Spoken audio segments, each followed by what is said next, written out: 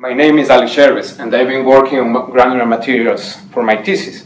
As we know, they can be found everywhere on Earth, and they behave in many different ways. So for instance, they can behave like solids, so a person can stand on top of them without sinking. They can also behave like fluids and be used in so many interesting ways, like for instance to do sunglasses.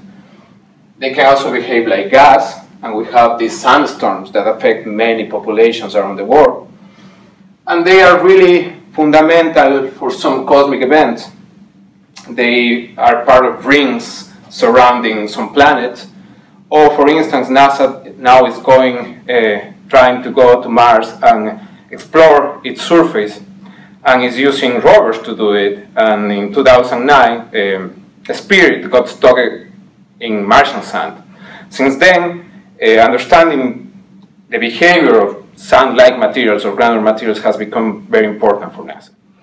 So what I do is I try to link the grain-to-grain level to the macroscopic, to the bulk behavior of these kind of materials. So at the micro level or grain-to-grain level, we have these grains interacting among them with contact forces. They exert force on each other. They also have interparticle friction. And they change in shape from grain to grain. So particle morphology, which is the study of shape, is important also for a strength build-up. So at the grain scale, we have all these ingredients: contact forces, interparticle friction, the shape of the grains, that all of them contribute for the macroscopic behavior, for a given macroscopic behavior of these materials. So I've been trying to link the grain-to-grain behavior, all these properties, to the macroscopic behavior of the granular materials. How? By developing some analytical expressions that directly connect the macroscopic strength to the grain-to-grain interactions.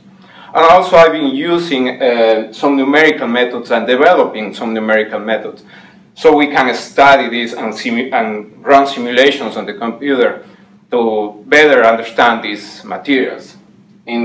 For instance, we have this sample of real sand that then we take these 3D X-ray images, which we turn into numerical avatars or computational avatars using mathematical methods. And then we run these numerical or computational avatars, grains, to study shape and the interparticle contact forces and the effects of this on the macroscopic scale.